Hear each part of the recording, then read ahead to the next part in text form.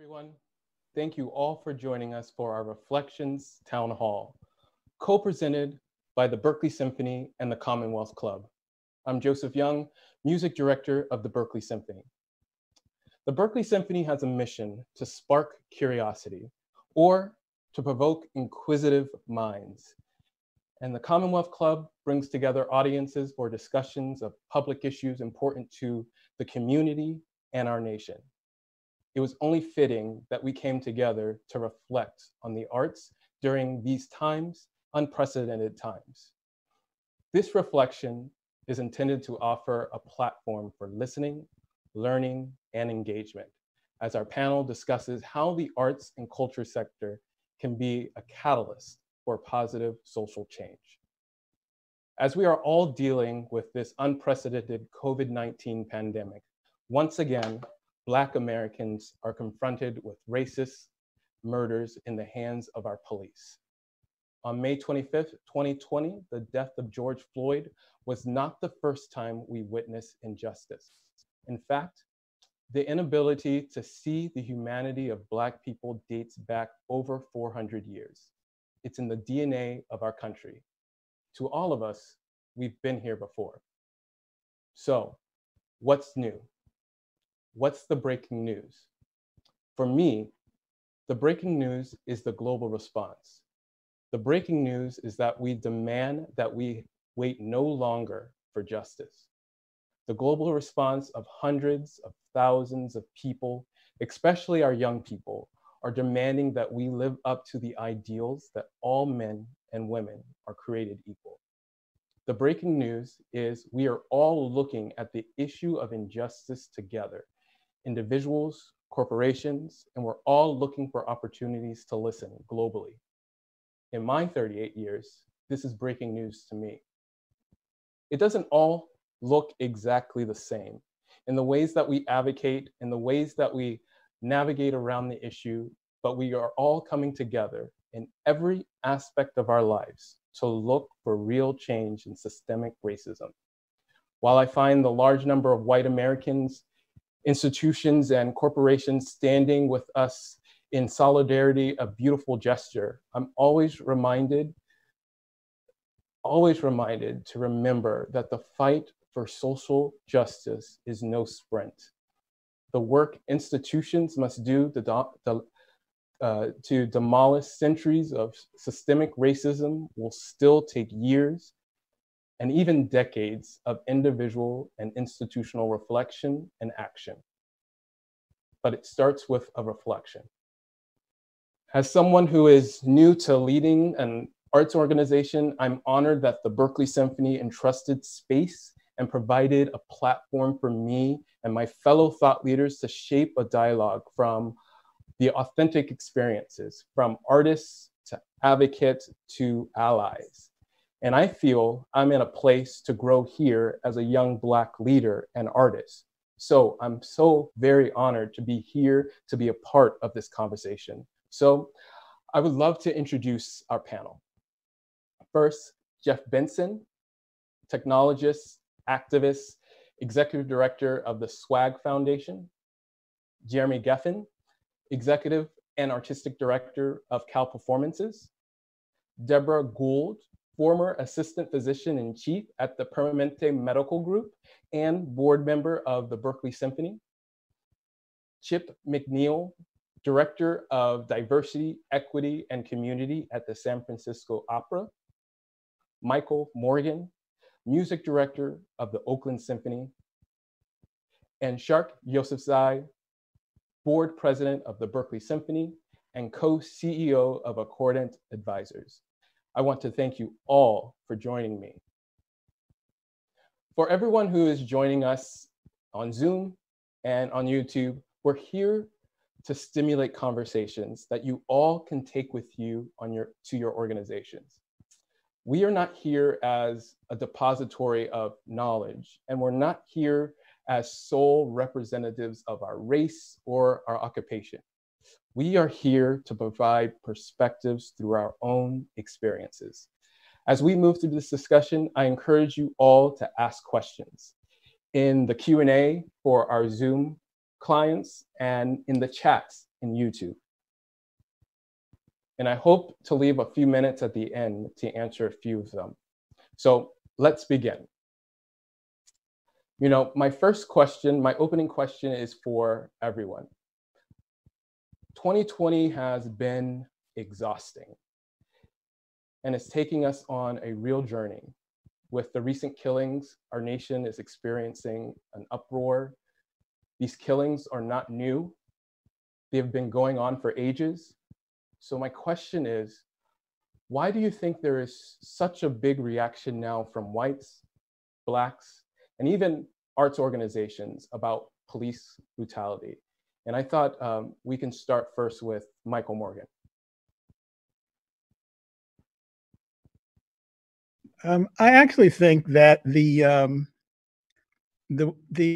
single upside of the COVID crisis is that everyone is at home and able to focus on what's going on in the world. Because, as you said, none of this is new, but we've always been so busy that we could just sort of look away and keep going in our lives and just do what we were doing. And these young people who are out in the streets, because we old people can't be out in the streets during the pandemic, they are the real heroes now. They're really taking up the torch and going forward with all of this. But I think it really is. I don't think it would be this way except for this pandemic. A blessing in disguise, right? Exactly. Deborah, what about what would your answer be? Well, I'd like to add on to what Michael just said. First of all, thank you for allowing me to join this panel. During the civil rights movement, it was after the nation saw the images of water hoses and dogs being let loose on peaceful civil rights protesters in Birmingham, and after witnessing the police's brutal response to the march across the Edmund Pettus Bridge in Selma. There was a huge wave of concern and issues that really forced the hand of some of our leaders regarding civil rights. We're in the age of cell phones and internet and social media. So the revolution is being televised. People are really tuned in 24/7, 365. And it's hard to believe that if you had, that someone wouldn't have some feeling of outrage and disgust watching a man plead for his life as he dies pinned under the knee of a police officer while his partners do nothing. When we see these images over and over and over again, any person of integrity reaches a boiling point. And I think the reaction we're seeing around the world is a result of this. White people of consciousness are becoming woke to the pain of institutional racism and indifference that people of color have felt for over 400 years. And so the artistic expression is the outcome of passion and emotion. So it's fitting for art organizations to reflect and interpret artistically what the community they serve is feeling, and to be a part of healing that pain. Thank you, Deborah. Jeff? Thank you for the question, Joseph, and thank you for the invite to dialogue in this town hall this evening, distinguished guest. I was born in the 60s and in Kansas, in Topeka, Kansas. My mother was a business owner. She was a beautician. I remember once her telling a story of when she was the first African-American hired at a salon in Topeka, Kansas, and she was wearing an afro at the time. They told her that she would have to cut her hair. And she said, my hair is clean and I will keep it the same way it is, end up getting the job. But my DNA goes back to that as placement, right, as centering. My father was an art professor at Kansas University. So really each generation has its own movement and uprising. And we are at an inflection point, as Deborah mentioned, in the society. And we're really witnessing something that's truly seismic. In fact, that's really kind of driven from the lens of racism. So, this is not happening in a vacuum either. It's part of this structural, systemic ecosystem that we all exist in. And I think we're at a crossroads, a moment of reckoning for this country.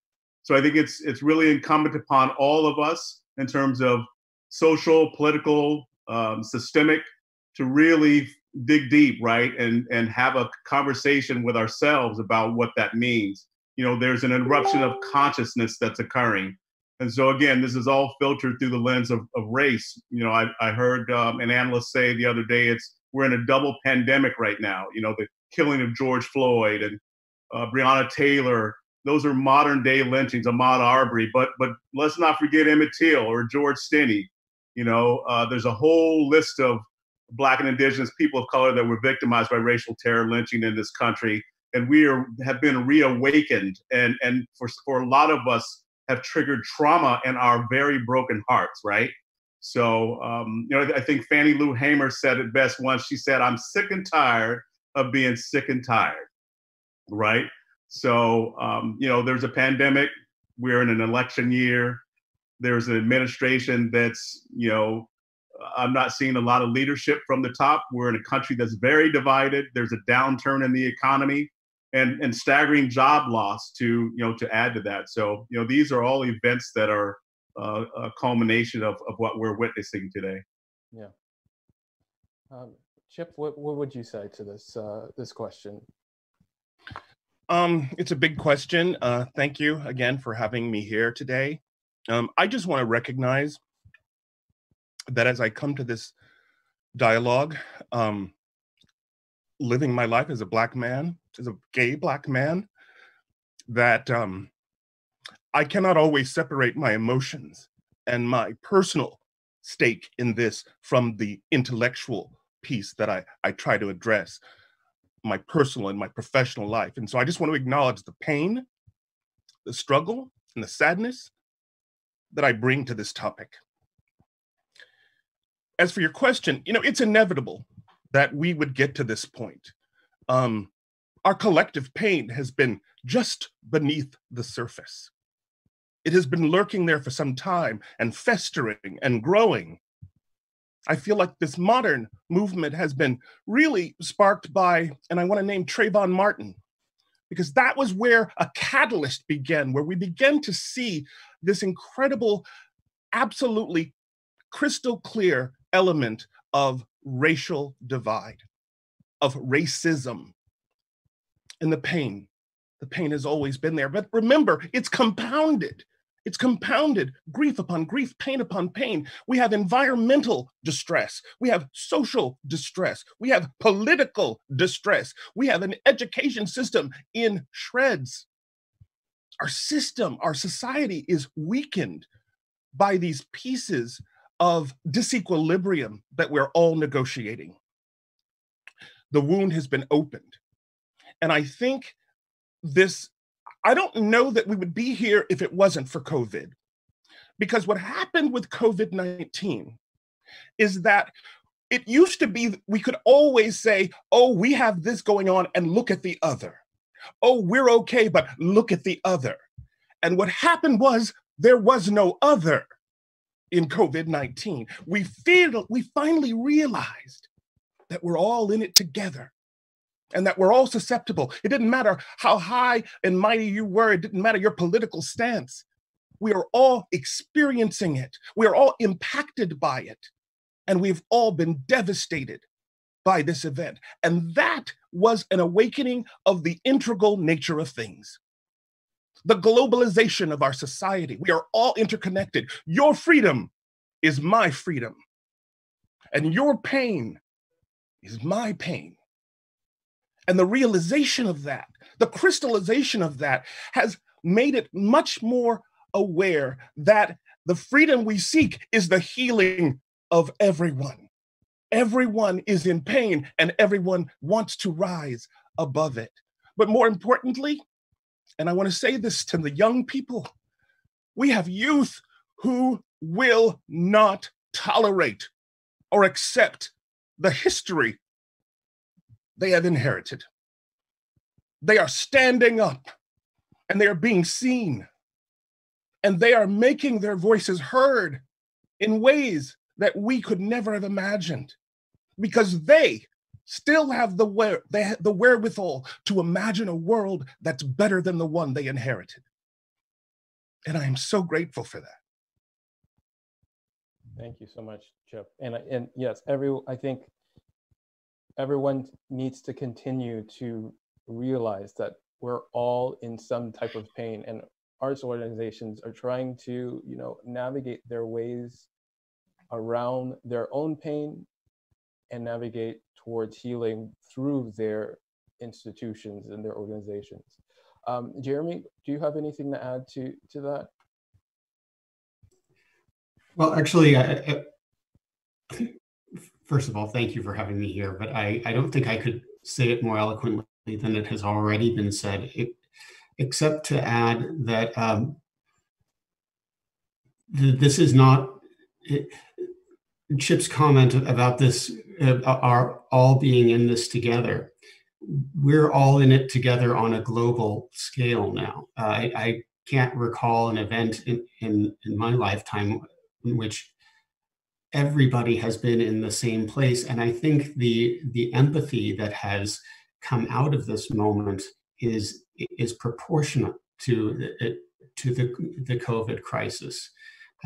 Deborah, you referred to the kettle being on boil. I think that the temperature, the burner was turned on the moment that we began to realize what this pandemic was going to be. And it didn't take much to turn up the heat. And I think the lid has flown off the pot. Thank you.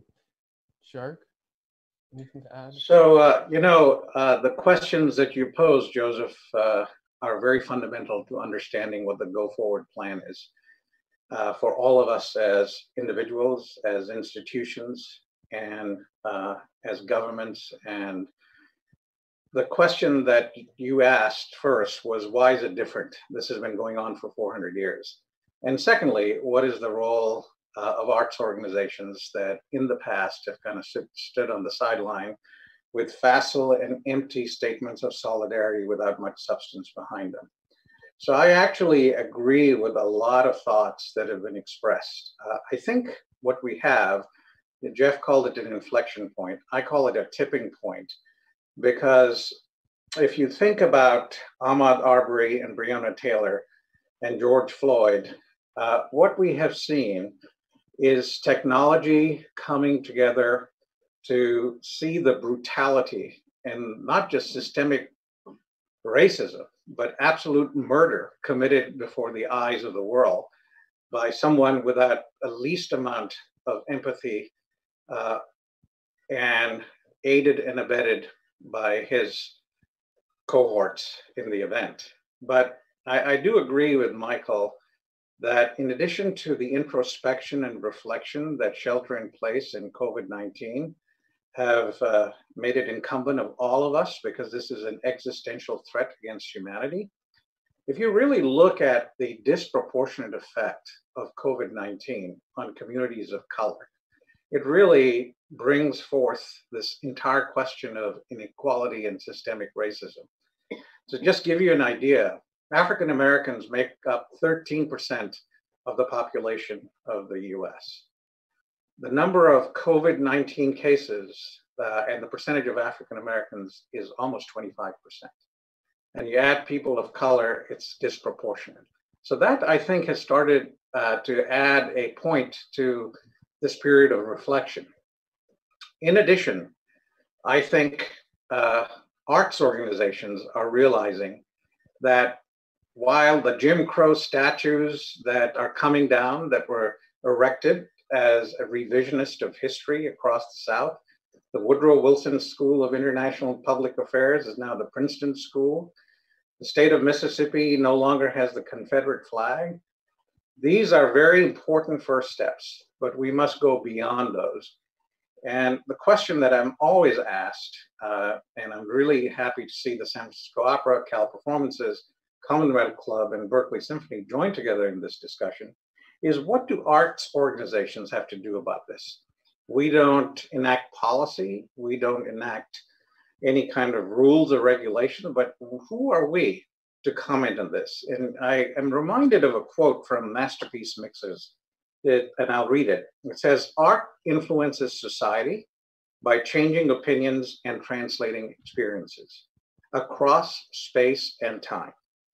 Research has shown that art affects the fundamental sense of self. Orchestras, opera, painting, sculpture, music, the performing arts, and literature are the repository of a society's collective memory, past, present, and can profoundly shape the future. We have a role to play. We have a bully pulpit. We have a podium, and we must seize the day to end systemic racism in our country. Thank you so much, Shariq. You know, when I think of all those kind of ideas, I always want to come back to the art and why I wanted to be on the podium. And I want to ask my next question to Michael Morgan, because I'm honored that you are joining us today. You know, we hardly get two conductors in one room or one Zoom room. So I'm so happy that you could be a part of this conversation. And, you know, during times like this, I always think about how the vast majority of people who are leading these orchestras don't look like us. There are so many different factors as an industry we are navigating, but I don't want to dive into every one of those issues.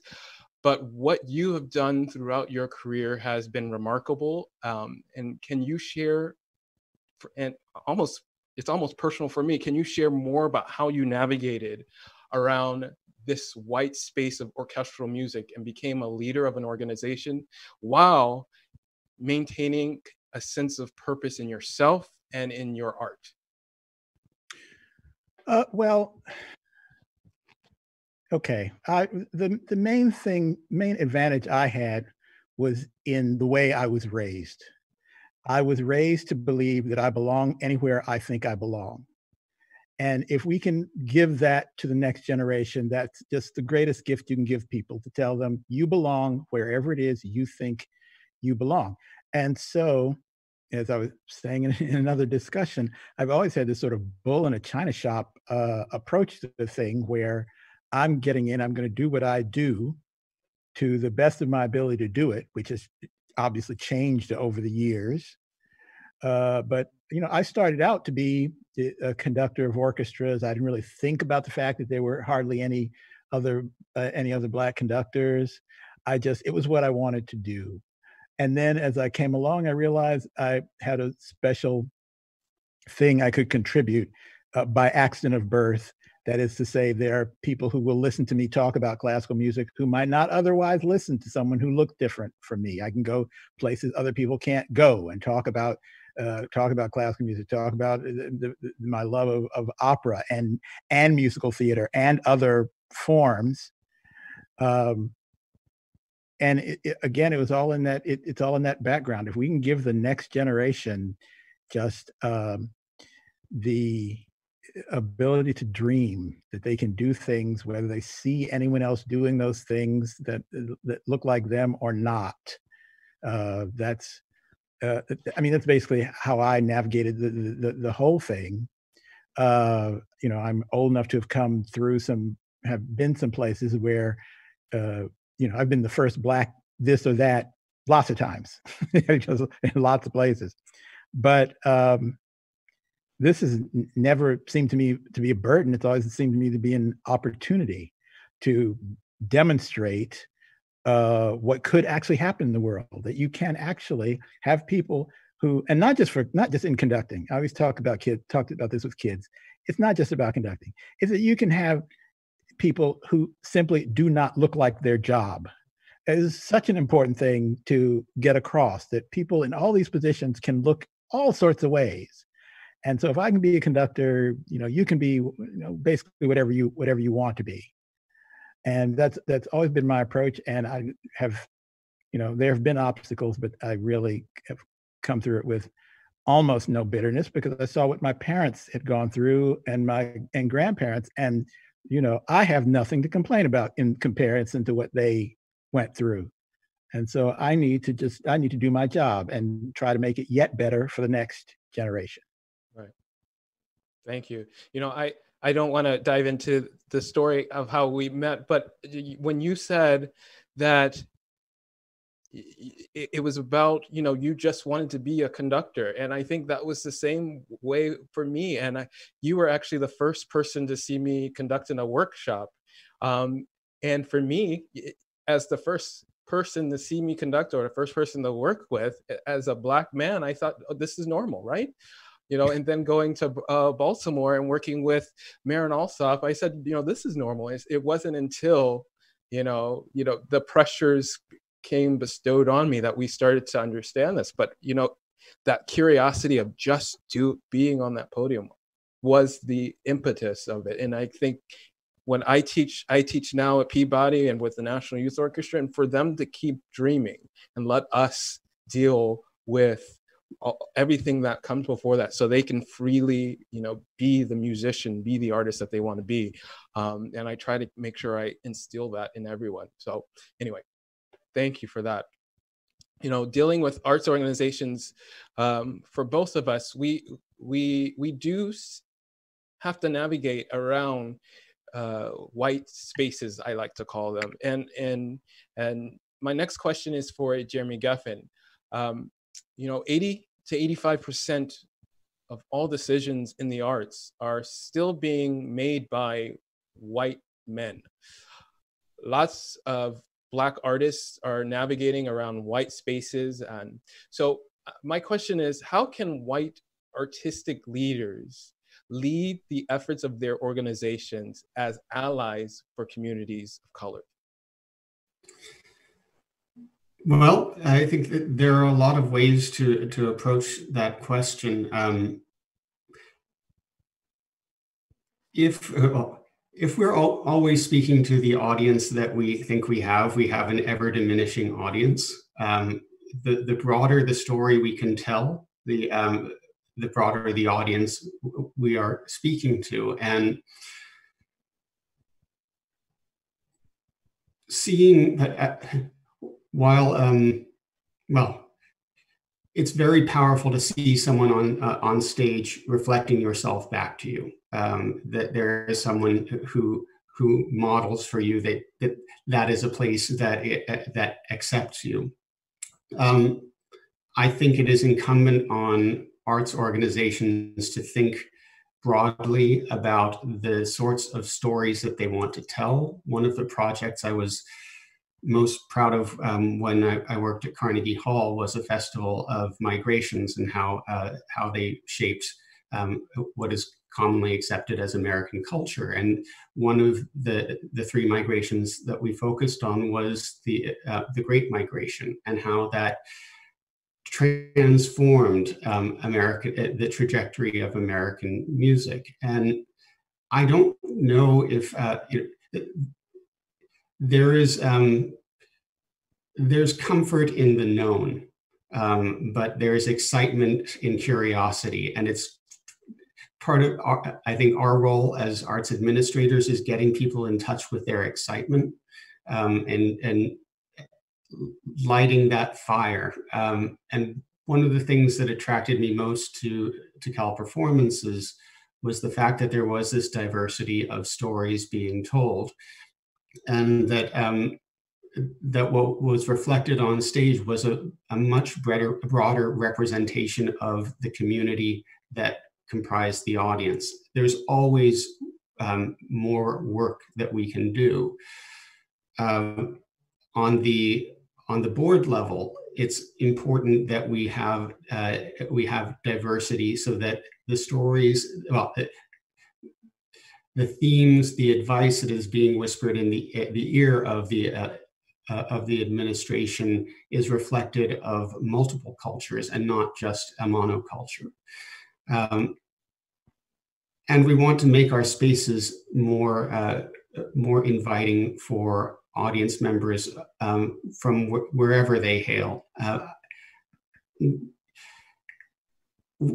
I think the record industry forced us to a degree to classify our loves. When you go on Spotify, you type in what type of music you're looking for, and that's probably what introduces you to something new. But that that system of classification really works against curiosity as well, because you're handing yourself over to somebody else for their opinion of what bluegrass music sounds like. So we have to have empathy as arts leaders. We have to have curiosity, and we have to be willing to provide the sort of mentorship opportunities that are few and far between and have become fewer and further between as the budgets of arts organizations have shrunk. And this is going to be a particularly critical time coming out of this crisis, because most performing arts institutions are sufficiently weakened as a result.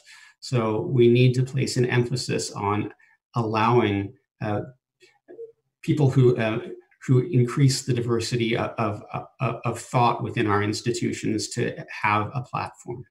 Yeah, thank you for that.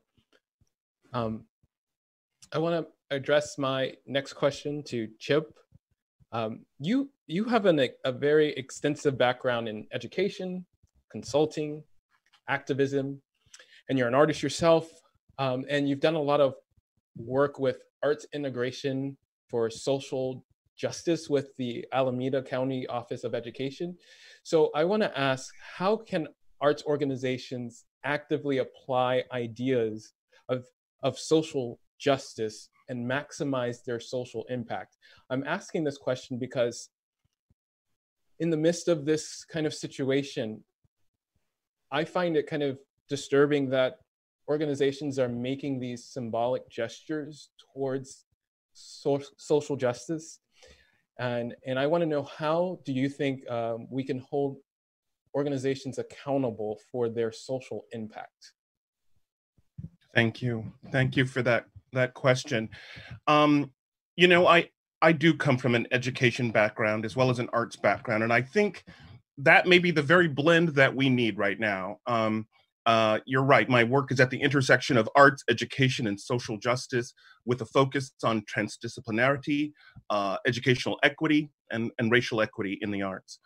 I think what we can do, and what arts organizations need to do, what most organizations need to do, is understand the process of learning and transformation. Listen, it's more than reading White Fragility. It's more than reading a book. It's more than having 2 conversations, and it's more than a 2-hour training at the end of a board meeting one afternoon. Okay? It's much deeper than that. That is not how you change minds and how you change hearts. It is the people who create the systems. It is the people who create the rules, the policies, the laws that are the structures that support and sustain racism and white supremacy. The way to change those systems is by changing the minds and hearts of the people who create them and sustain them. That has to happen through a deep, integrated way of learning, a deep, transformative process of coming to understand what you don't understand, of coming to see what you don't yet see. And the problem is, it takes time, it takes money, it takes energy, and we haven't addressed it adequately. Simple as that. What we need, hopefully, like I said before, is the cognitive insight of an educator and the creative purview of an artist. Because together, we can look at this problem, this complex, wicked problem that is part of systems within systems of injustice that have been sustained over time. Guess what? It's not going to change in 1 minute.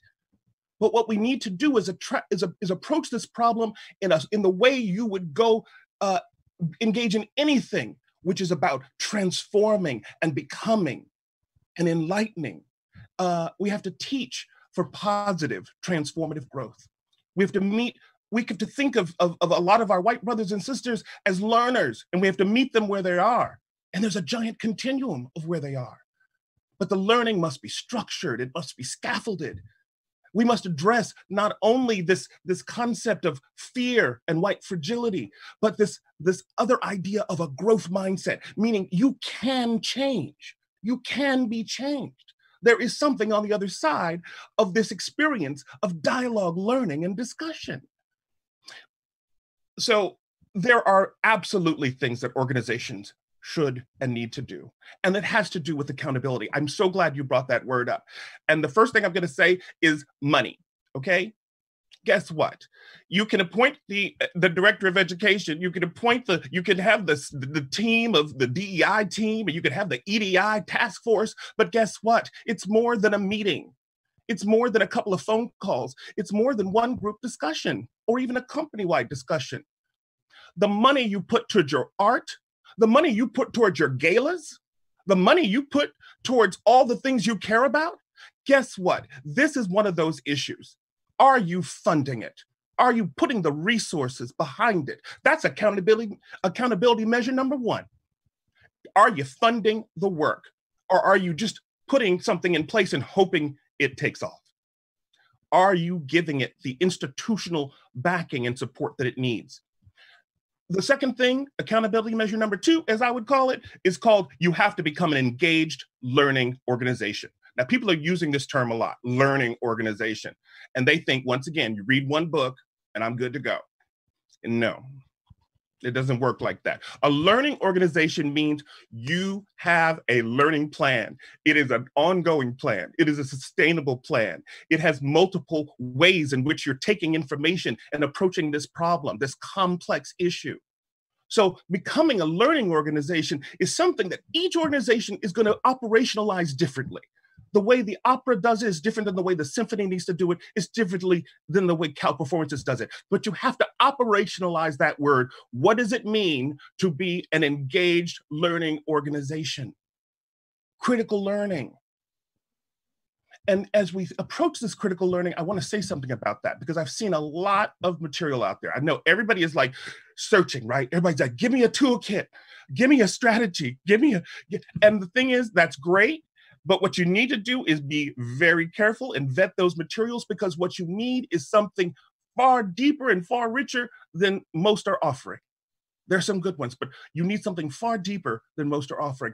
The trainings that we're talking about, the engagement that we're talking about, the transformation that I'm referring to is multi-part. It's multimodal. It's multidimensional. And guess what? It takes more than a week or even a summer. It's going to take time. It's going to take time.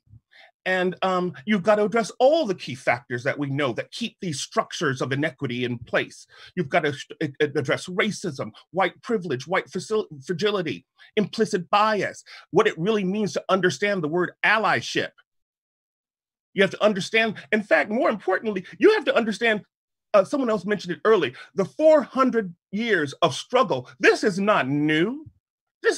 There were more rebellions and more uprisings than has ever been reported in your history books because they didn't tell that part of the story, right? The winner gets to write the history. So we didn't get to tell the part where we fought and resisted every step of the way. We have to make sure that as you're learning and becoming a learning organization, you're learning history.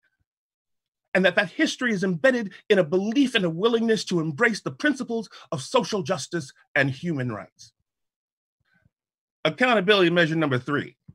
Listen, if every aspect of the organization must be involved. It can't happen with just a few white people at the top. It can't happen with the group of people of color who have taken on DEI. It has to happen in a far more integrated, systemic way, where everybody has a voice and where there's multiple ways of dialoguing and learning across and between cultures and all the different levels and places that we play in this game. Accountability number four, I call it transparency. How are you telling this story? How are you making it revealed? How are you engaging the public? How are you talking to your community? You can't do all this work and not have a dialogue because the structures that you have in place have impacted people. So if you're trying to undo those structures, you've also got to impact people and let them know what you're doing and how you're doing it and what it means. You're going to make mistakes. I just want to say this to everybody. We're all going to make mistakes. We're going to have faux pas. We're not going to get it perfect. We're in a crisis. We're in a double pandemic and we're in a crisis. And as we begin to learn and negotiate this crisis, we're going to make mistakes. Have the wherewithal to accept that. And don't let it throw you off your track. This is a time where we can come together and change things, but these measures about organizations taking this work seriously, integrating it, committing to it, funding it. Did I say funding it? Did I say funding? I did say funding. Okay, funding it and being serious about what it means to learn about your whiteness, what it means to learn about my Blackness, what it means to learn about what we can do together to heal this work, to heal this planet, and to move forward in a way that has always been possible. Can I have a follow-up question, I guess, for everyone, because one of the things that I am with accountability is, you know, we're going to make mistakes. And one of the things that I am seeing is everyone announcing that they've made a mistake. What is the right way for arts organizations to stand for something in solidarity, announce their mistakes, and to really look into their social impact wallet and see that it's pretty empty, and it's a negative balance, by the way. And what should an organization do with that? Or it was just an open-ended for anyone. I would say one thing, I really don't need anyone to tell me about their mistakes, because I've seen those. We've all lived through their mistakes. What are you going to do from this point forward? Doesn't really help me for you to tell me something that I can't fix without a time machine. So just tell me what it is you're going to do now, and then we'll see if we think it's actually going to help anything. Okay. Thank you. You know, one of the big issues for every arts organization is, you know, about their community. And I want to start this question with Jeff. You know, based on your experiences as a community advocate and disruptor, what are some creative methods that arts organizations can use to expand what I call their touch to their community? That's a really great question, Joseph. You know, disruptor, huh? I guess I have been called a disruptor, and definitely, you know, as a community activist, that includes that as a moniker as well. I'm reminded of marches in Selma that I've helped coordinate. You know, singing in Brown Chapel AME Church, I've coordinated. Being told by the chief of police in Selma that we couldn't march across the Evan Pettus Bridge, and you know, we disrupted that day, and certainly brought to bear an opportunity for us to engage the community there and make it about them, and march across that bridge and make a statement, an impactful statement when it comes to music and the arts as well, all the while singing, you know, while we're marching across the bridge and standing on the shoulders of our forefathers. My grandmother was one of the original 13 plaintiffs of Brown versus the Board of Education. My mother was she was a child plaintiff in that landmark decision. So I'm a grandson, and I've started a movement behind that. You know, my mom reached back and handed me the baton years and years ago and said, you know, keep Black liberation in your front view mirror, son. Don't ever forget about where you came from. And they're very basics. You know, coming up with creative methods for arts organizations to utilize to expand their touch, I think is great. But, you know, I hearken back to my experience of being a young Black African-American male in the Midwest and being bused because of segregation to other schools. But that didn't stop my mother from enrolling me in music and art camps. You know, in the summer, she would put me back on those same buses and take me to Kansas University to the Midwestern Music and Art Camp. I'll never forget. But was fully integrated, and not only were they, you know, academically putting books in our hands, but at the same time they were saying, learn how to play this instrument, go over there and figure out what the scales are on that piano, right? And that's really kind of shaped who I am today. So it's not just about singing in Black churches, but it's about augmenting that as an approach and not forgetting those stories, right? Kind of getting back to the question, arts organizations, I'm the executive director for a small nonprofit, and we have to use our collective energy and our connective tissue with other small nonprofits our size in a 501c3 setting and figure out, maybe because we didn't meet a threshold for funding, for example, how we can actually maximize that with other small nonprofits, right? So, art and culture make considerable and necessary contributions, obviously, to the well-being of communities. I've lived in Oakland, lived in San Francisco, and so I've seen, both ends of the spectrum in terms of economic and scale. There are means to us continuing the public dialogue around what those contributions should look like, what they should mean. Some of the paradigms that resonate with me are accessibility, inclusivity, equity, driving towards certain outcomes and using data that's already there, right, to figure out what that equitable development really looks like and how we can share the support in arts and culture to make sure that those communities that are marginalized and oppressed and often overlooked are centered in the arts and the culture and that equitable development.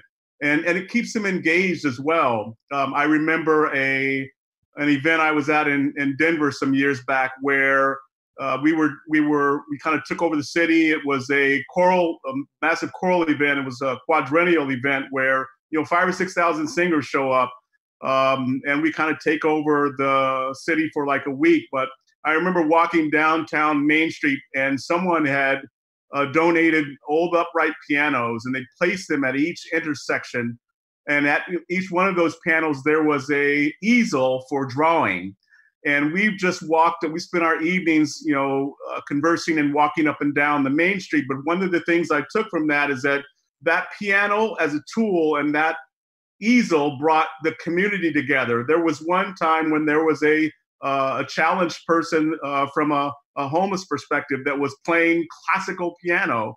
And it just made me stop and wonder, where did he learn that skill? How is he trying to move forward with this and tell his story and say, don't forget about me, but continue to make me a part of this conversation. We fight public sector investments that combine arts and cultural assets as well. Some of us can't afford to really build in a way that's thriving, but we can be inclusive of certain economies and certain scale and certain local municipalities that allow for our voices to be heard when it comes to making the policy and supporting that interconnected growth of arts and culture and the equitable development.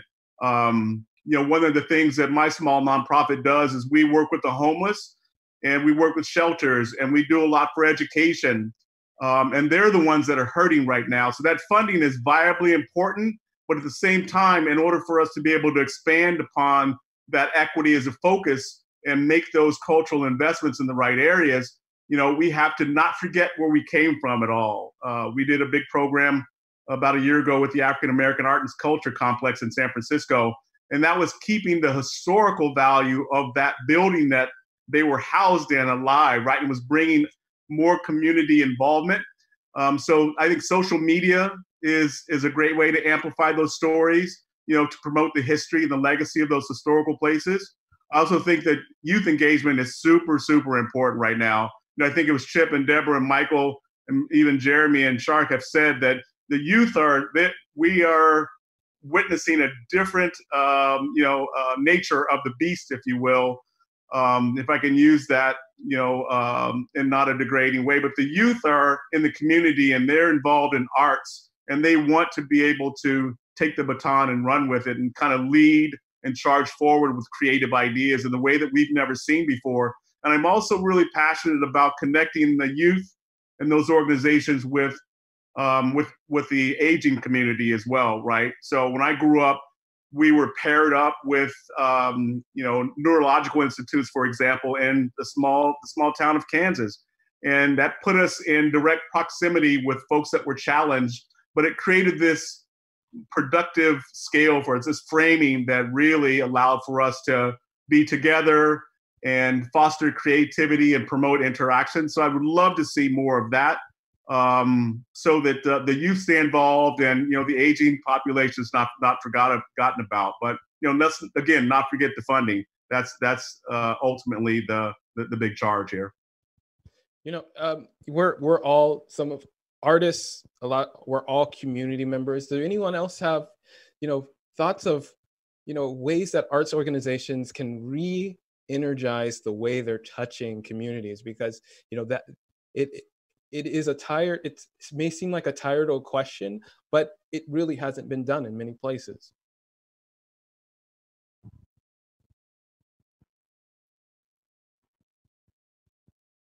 No. This is Deborah. I think that first, arts organizations need to understand the communities they're in and what the challenges are, what their needs are, and how they can relate to that, and bring forth information back to the organization that they can use in their programming and in their outreach and in their decisions about how they hire and how they decide what they're going to be showing the community in their organization. I would agree with that, Deborah. What drives people to art, what connects people to art is different across society and across cultures. So you're right, getting to know who it is you want to be in community with. What do they value? What stories do they have? What ways do they want to interact with you as an organization? What are their priorities? What are their community priorities? How can you be an instrument in that? These are all good questions about connecting authentically to our communities and making space. Because the other thing is, and we have to name this, it's one thing to invite them, but once they get there, are they welcome? Is there a sense of belonging? Is there a sense of place? Or are there a myriad of structures that actually make that experience less than positive? Microaggressions and systems that marginalize them in ways that are unknown and unseen and unnamed. So we have a lot of work to do, both connecting to them and creating a place that they feel they feel safe in and that they feel connected to once they arrive. Can I add one other thing, which is that arts organizations, especially the bigger ones, tend to work with a lot of runway.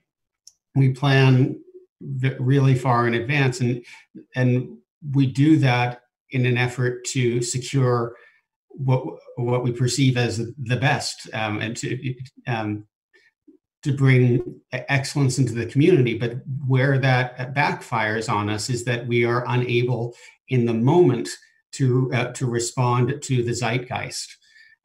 So I haven't been able to figure this one out, but we need a mechanism in which we're able to respond quickly and meaningfully, and put something together on the fly that really reflects what we are hearing from the public.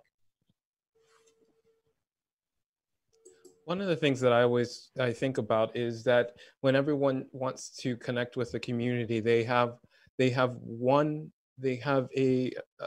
blinders on, that there's one type of Black person, one type of woman, but we're never trying to connect with the whole, or we're not trying to understand each person. And there needs to be some more talks about how to connect in that way.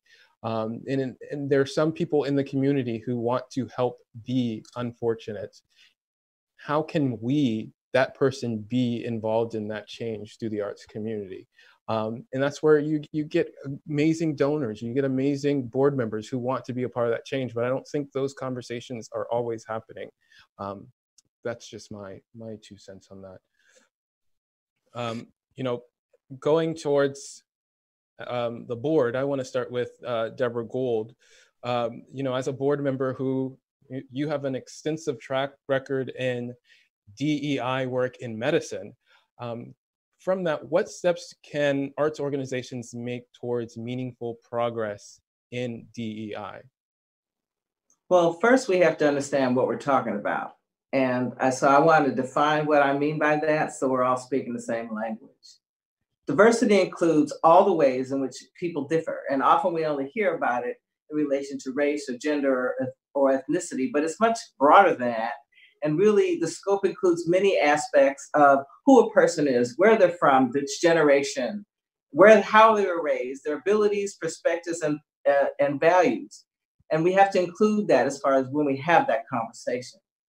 Equity is fair treatment, access, opportunity, and advancement for all people, while looking to identify and eliminate the barriers that prevent the full participation of all the groups in the first place and created the outcome disparities that we see. It's not equality. Equality is one size fits all. Everyone is treated the same regardless of and ignoring their needs. Equity is a principle that's really based upon justness and fairness, where attention is paid to the individual needs and requirements. Inclusion, it's the act of creating that environment in which any individual can be and feel welcomed, respected, supported, and valued to fully participate, to have a seat at the table in the room where it happened. So why should any organization embark upon the journey of culture change to be diverse, equitable, and inclusive? Well, understand this is not an HR initiative. It's a strategic initiative that should be reflected in the organization's mission and vision and values and be incorporated into strategic plans and operations. So if we look at it from different perspectives, from a moral or social justice perspective, nonprofit organizations are created to improve society. And so as such, they really should be diverse, they should be inclusive, they should be equitable. From an economic perspective, organizations, when they tap into diverse talent, they are stronger and more efficient. Economists look at discrimination as economic inefficiency because really you're misallocating human resources. And in one study, it showed that it costs businesses $64 billion a year because we're not paying attention to that. From a marketing perspective, you could better serve your customers and expand your customer base if you reflect the diversity and address the needs of your market. Donors are customers, ticket purchasers are customers. They want to see themselves represented in the organization, in the programming, in the structure, and in the staff. They want to see their needs addressed. And for example, to counter the lack of arts funding in public schools, the Berkeley Symphony's Music in the Schools program, in partnership with the Berkeley Unified School District, provides a comprehensive age-appropriate music curriculum in the Berkeley public elementary and middle school students they wouldn't get otherwise. The Chicago Symphony Orchestra engaged the large Latino community by forming the CSO Latino Alliance, which connected the Chicago Symphony with Chicago's Latino community and created awareness, sharing insights, building relationships, and brought in new patrons. From a changing demographic perspective, as the National Endowment for the Arts has stated, changes in the US demographic composition really has impacted negatively the performing arts attendance.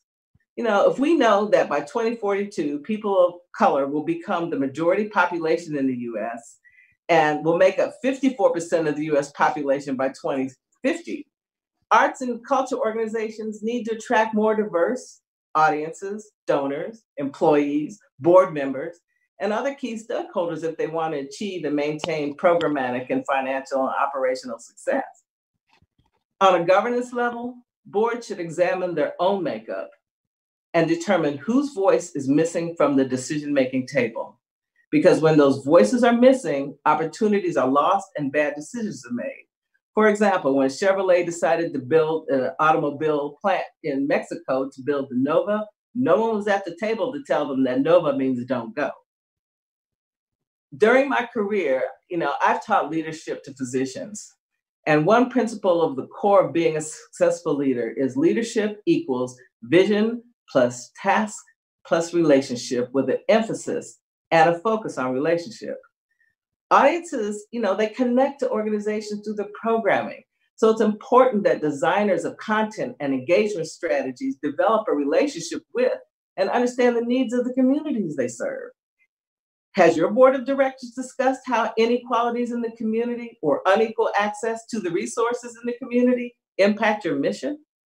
Does your organization create opportunities to listen to the voices directly from community, grassroots, or leaders of underserved or marginalized populations in your community? Are you ready? DEI work, moving from being wake to woke to work, is a journey, not a trip. To be successful, you have to be fully invested and have a good idea of what's involved. Leaders who aren't invested can really become obstacles to change and keep your organization from moving beyond the status quo. For those of you who've ever read the book, Who Moved My Cheese, there's a phrase in there: if you do not change, you become extinct.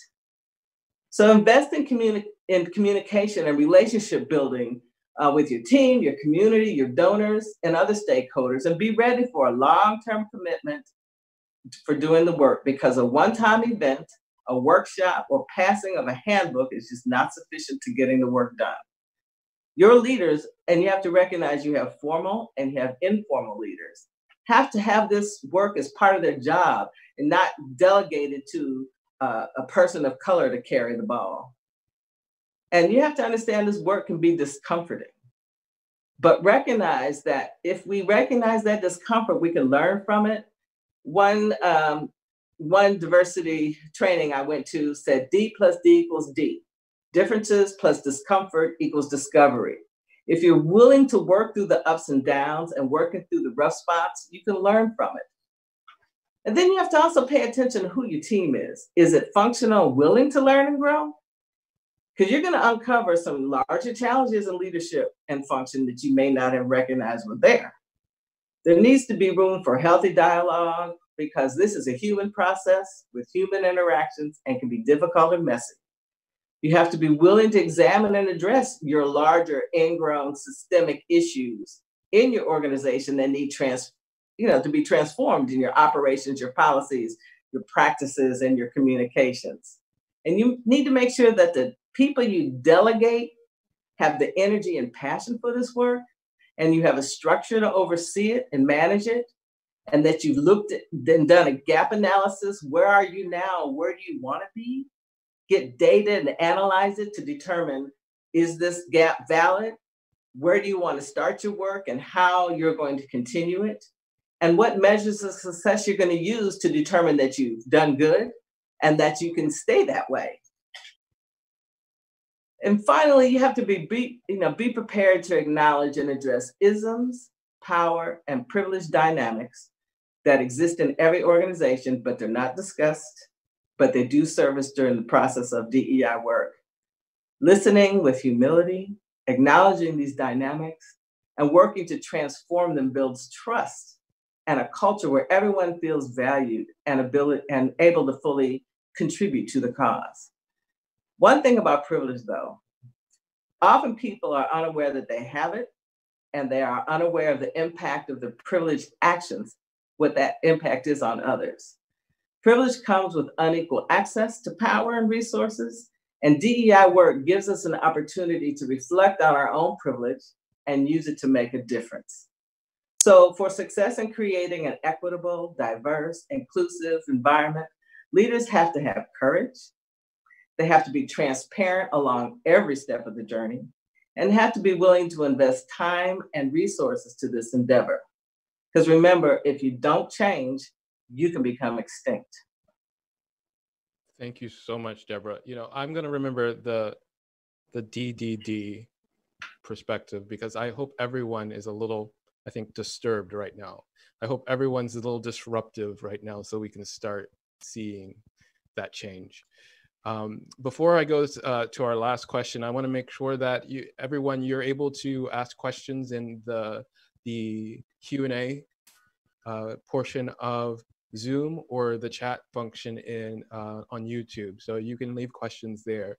And then I want to ask Shariq almost the same question. You have extensive record of DEI work in various industries. And so what do you think steps arts organizations can make towards meaningful progress in DEI? So Deborah really set the stage with her definition of diversity, inclusion, equity, and access. I like to think of diversity as counting every head, and inclusion as making sure every head counts. And that's kind of the overarching, although simple philosophy. And what arts organizations can do is learn from business, because the diversity, equity, and inclusion movement, if you want to call it that, actually started in industry in the 1990s. And the reason they did that is the data are incontrovertible, regardless of how you measure success. In businesses, you measure success on return on capital employed, return on shareholder equity, earnings per barrel, safety, however it is that you measure success in your organization. Diverse and inclusive organizations have a 62% multiplier effect on the business performance. And we have done some work on whether or not this premise applies to arts organizations. And it, in fact, is an existential threat. If we don't diversify our boards, if we don't appeal to a broader audience, if we don't make it welcoming, we are headed for extinction. So this is not a nice to have. It's not just a moral imperative. It is absolutely necessary if we are not only to survive, but to thrive. So in looking back at 20 years of diversity and inclusion initiatives, it has become very clear that, and Chip talked about, you must have money. And yes, you must fund these. But literally hundreds of millions of dollars have been spent on DEI initiatives, and we have very little to show for it. And the reason is that many organizations have not moved beyond the totemic or symbolic, just statements of solidarity, and there's nothing to support it. Employee resource groups that are not connected to business strategies. Organizations that are diversity action councils or diversity councils that have no authority, no responsibility. Things are not integrated into the mission of the organization. And what we have found is organizations that are successful not only are metrics driven, because you treasure what you measure, but data is useless unless it leads to insights, but insights are useless unless they lead to action. So clear accountability. So having the same rigor that you would in articulating a business strategy or an operational strategy is extremely important, because this is a strategic imperative. And the way you do that, and this is really a result of 20 years of research, is that you intertwine diversity and inclusion into the very fabric of your organization, the DNA, the values. So what are the values of the organization? Is diversity and inclusion one of the foundational values of the organization? And if so, how do you blend it into everything you do? So organizations that are very successful create an ecosystem where all the organization, the process, the methodologies, how we comport ourselves systemically, all are integrated into this vision of who we aspire to be. And in fact, if you do not adhere to these values, then maybe you belong somewhere else. So that is how strong organizations really move the needle. So symbols are extremely important, but you must have the same rigor and strategies that you do in business, in D&I. And of course, in any strategy, you have to have a market plan, a product plan, a people plan, and finally a financial plan. So approaching this from that perspective is a lesson learned that arts organizations can take on board from business. Thank you for that. So I think we have one or two questions. One of the questions that's coming in is, how does one spark curiosity amongst those who may not want it, or may not know yet that they want it? How does one lead the horse to water and make or help them drink? I don't want to take away from everyone answering the question, but I just want to propose that maybe they don't want water. you know, or maybe you haven't asked what they're curious about. I think there's that open dialogue that we tend to have one-sided conversations in arts organizations, and, you know, maybe we need to figure out what someone is curious about. That's where I would first take that question to. Anyone else have any thoughts on that? I do, which is that this is going to be a problem that we're going to encounter for a long time. As basic education, arts education is undervalued within our educational system.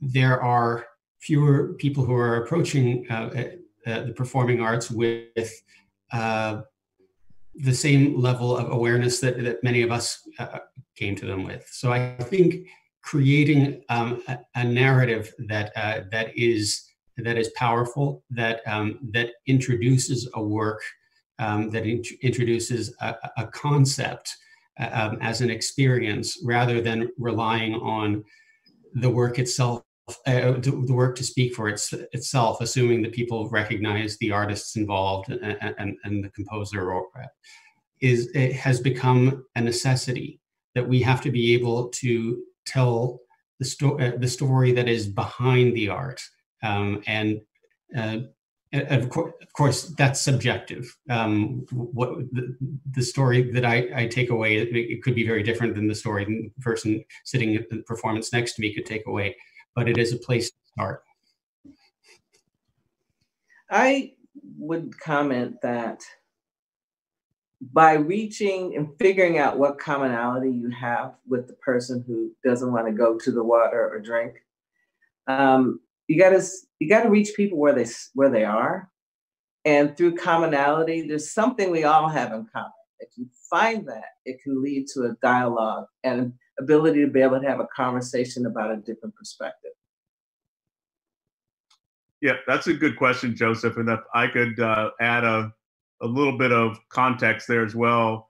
You know, what I've seen is that growing up and working in corporate white America, you often are exposed to a lot of elements of that, right? And so you see structurally how those organizations operate and how they build teams and how they go to market, and kind of what their key performance indicators are that not only keep the lights on, but allow for those companies to be successful. I think that has to funnel back down to many social and civic and cultural functions when it comes to music and arts as well. And I've seen corporations, get too professionalized, if I could use that word, and that structure basically gets in the way, and it actually excludes participation in areas for ordinary people like myself, just trying to do something on one end of the spectrum that's meaningful and lasting and creative, and balances out what I do on a daily basis, 9 to 5. So, we often have to get out of our own way, or at least take the professional aspect of that, all of the structure that's in the way, so that creative can kind of come to bear and come to fruition, right? And keeping that in mind, I think, helps connect people a little bit better. And I when you say that, I don't know if Michael, if you want to add anything. I think of how you just sometimes even change the concept of what a concert is sometimes to meet people halfway. Well, I was about to say a lot of it is, in fact, figuring out where people are, and because what we do in the various performing arts, all of them, whether they are European or American or whatever, the experiences are universal. And so figuring out what the connection is between that and where people actually are. Tell a quick story. As I was running an opera company a while back, and we were bringing these kids from East Oakland, it was during the summer, bringing these kids from East Oakland to an opera rehearsal. Now, opera companies generally, and Chip, you don't worry anything I say now about opera companies, but opera companies will bring a bunch of kids to see the Marriage of Figaro because the music is charming, or the Barber of Seville because the music is charming, when in fact, unless you have a certain sort of knowledge level and knowledge of class systems and all those things, you don't even, many of us who even do the pieces don't remember why they were ever supposed to be funny. And so you bring a bunch of children to this and they make no connection. Well, we brought these children kicking and screaming from East Oakland because they didn't want to go to an opera rehearsal. We brought them out to see a rehearsal of Werther, of Massenet, Werther. And basically Werther, you know, the tenor is in love with the mezzo and at the end of the thing kills himself over the mezzo because she's already married. That is something they can all wrap their heads around. And we brought them out and we had a cast that looked like the part. They were young and they looked like their roles. But we brought them out. We were planning to have them there for just half a rehearsal. We got them they got to the break and nobody wanted to leave. And then a bunch of them wanted to come back and see a full performance. And at the moment, and the teachers were telling me, the ones that came back, at the moment when Werther shoots himself, the kids actually sort of grabbed teachers and went, oh my God, because it met them where they were in terms of something they could wrap their heads around. And it's not a complicated story. It's glorious music and we all think it's a masterpiece, but you could wrap your head around the story and you could connect to it. And so the bottom line is don't take children to see the Barber of Seville. They won't get it.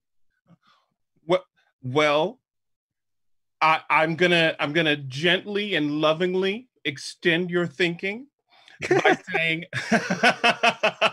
saying a lot of my colleagues do in fact forget to do the due diligence when it comes to connecting youth with art, no matter what kind of art it is.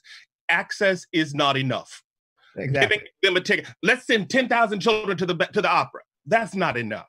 You've got to make it relevant. You've got to make it meaningful. You've got to create all kinds of ways in which that art matters to them in their lives and in some way, shape, or form makes it meaningful for them to have gone. But so having said that, I just want to say something about the horse in the water. And I'm just going to say this. I feel very cathartic. I feel like I can get this off my chest once and for all. You know, I just want to I have a lot of empathy for my white brothers and sisters whose minds, who do not recognize the strength and the power of white supremacy and its ability to make sure that you never recognize your whiteness. That system is amazing. Oh my gosh, it has done a great job. And so the fact that it's going to take more work and more time for you to find a new way of seeing things is not a bad thing. But I'm going to say this though. My contemporaries, my colleagues in this business, when you say, and I'm going to quote something somebody wrote on Facebook, I promised I would answer this. Systemic racism is a false narrative.